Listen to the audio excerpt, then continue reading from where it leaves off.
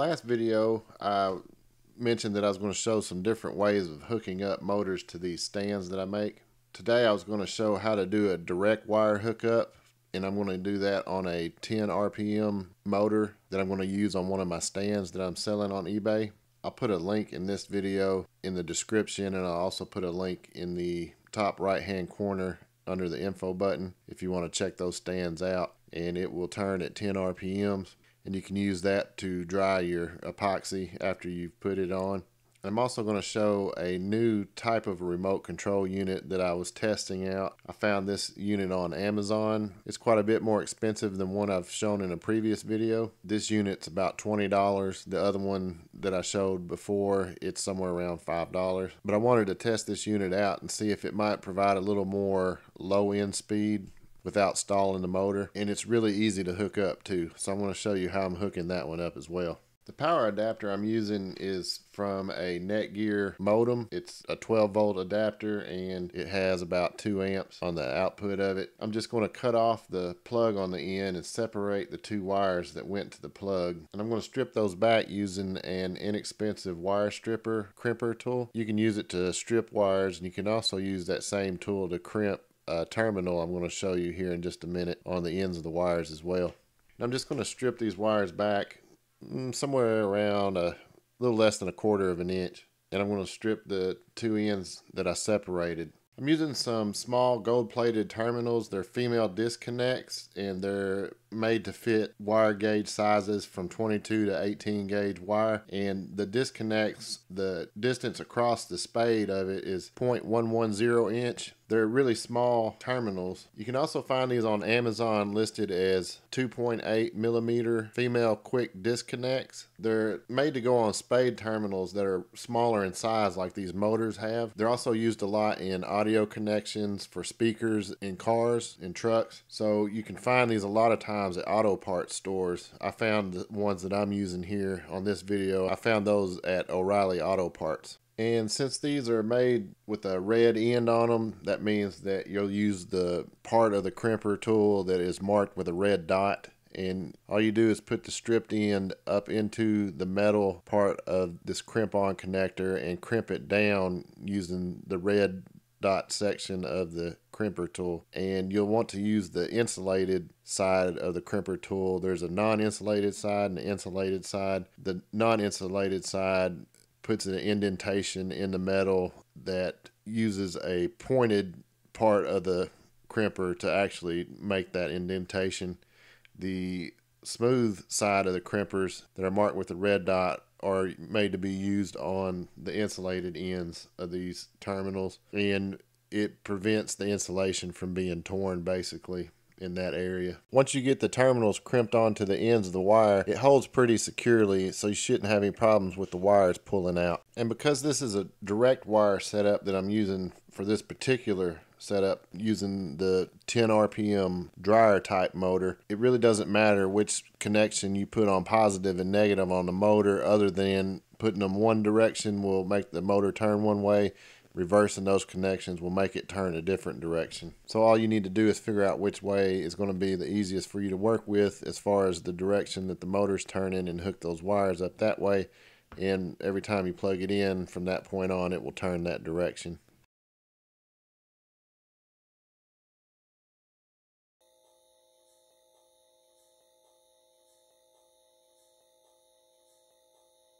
And now I'm just going to unplug it, and I'm going to reverse the connections, switching positive and negative outputs on the motor and changing the polarity of the voltage coming into the motor, and you'll see that the motor actually starts spinning in the opposite directions. Just set it up however you want it to turn and leave it that way, and then when you unplug it and plug it back in, it will continue to turn that direction.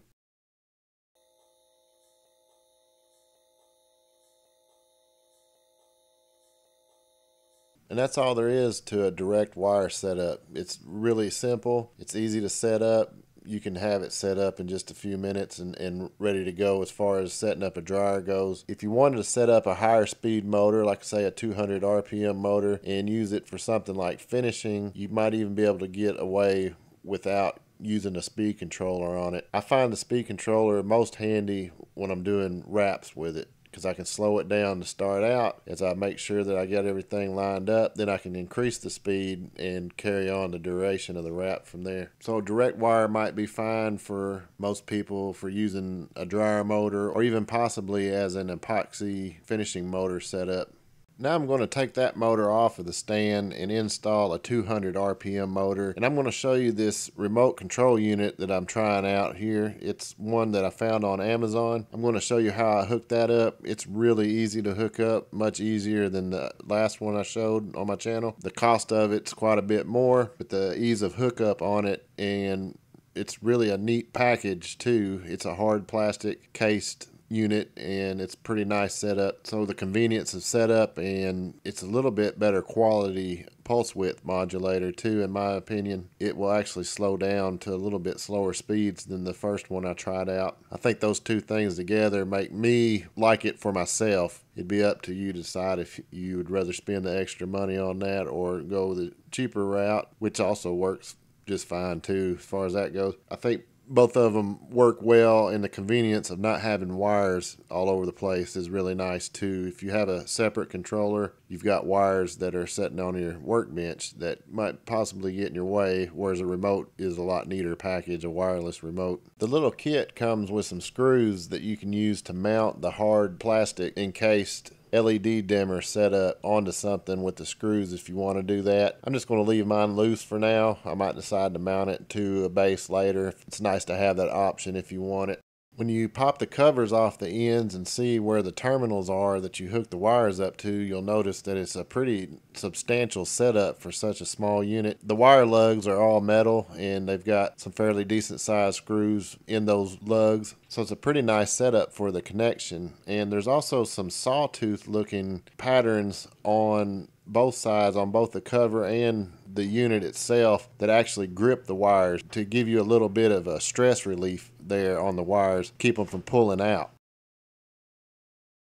I'm just going to raise this stand up as high as it'll go and use that as a rough reference for how long I want to make the wires that go from the dimmer, the LED dimmer, up to the motor. And I'm going to leave a little extra, that way I've got plenty of wire and there won't be any kind of a bind or anything there in case I decide to mount this dimmer unit on the base. Right now I'm leaving it loose, so it really doesn't make a whole lot of difference. I'm just going to leave it long enough for the LED dimmer to sit on the work table, but I'm also going to make sure that I've got enough wire there. If I decide I want to mount it to this base, I can do that later. And I'm just going to cut off the part of the wire that I set up earlier for the single speed motor. I'm going to cut that off and use that as my motor connections, and then tie it into this LED dimmer unit.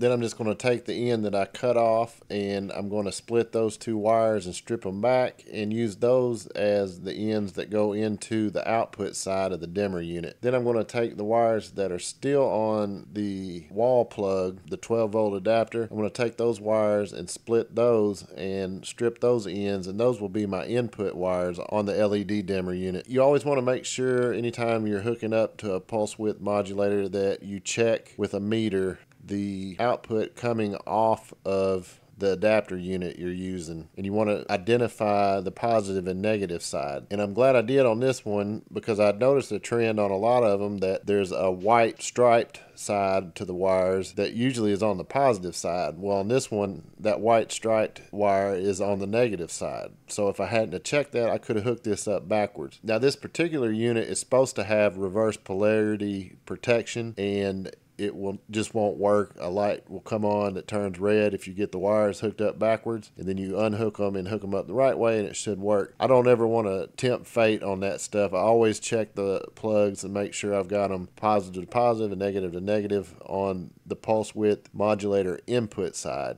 And even though this is an LED dimmer, they work using pulse width modulation. That's how LEDs are dimmed.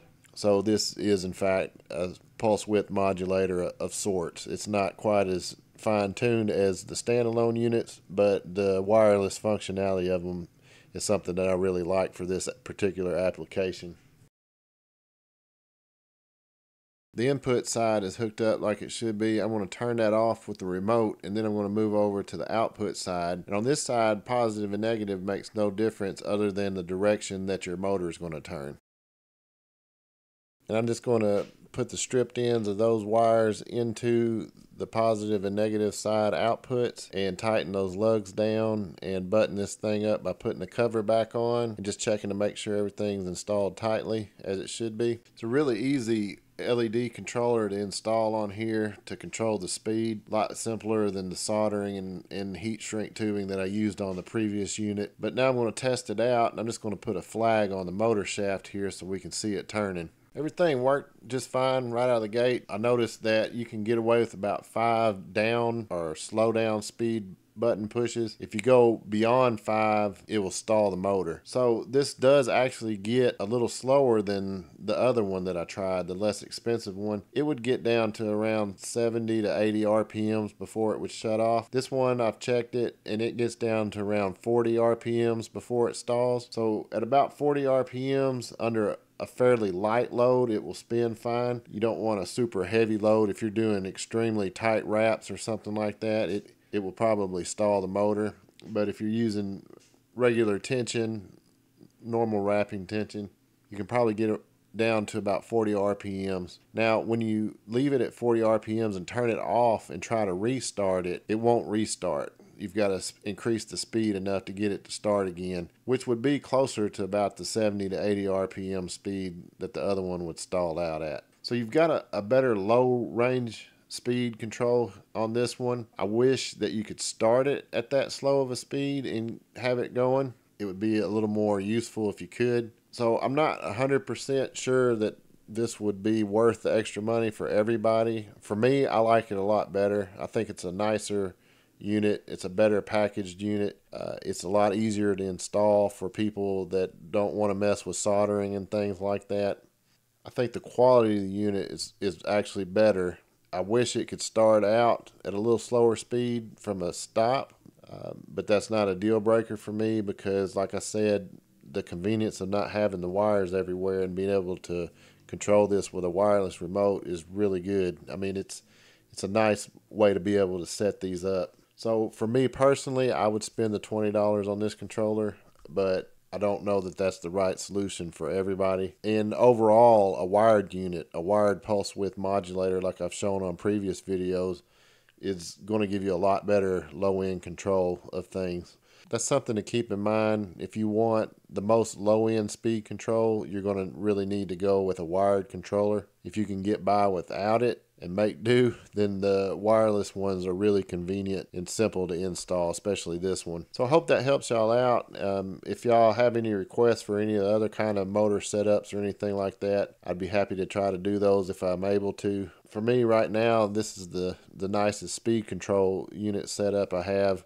I like the wireless functionality. I like the low speed that you can get with this one as opposed to the previous one. The only hang up for me is that you can't start it off at a really slow speed. Nope. That would make it just about perfect. But if you've got 2 of these stands and you've got one set up as a direct wired drying motor, and then if you've got one that you can speed up and slow down a little bit, that will really increase your versatility. Now, it's not exactly the same thing as a rod building lathe. You're not going to be able to turn cork grips or anything like that with it, but you can lay down a lot of thread in a hurry, and you can also do some epoxy finishing work, and you can dry using this same type of motor stand setup. So it's really convenient, and it really adds a lot of versatility to a hand wrapping jig. And the way I've designed these stands, they should work with a lot of hand wrapping jigs out there. If it's somewhere between approximately 3.5 inches to about 8.5 inches in height from the center line of your rod to the work surface that you're working off of, if your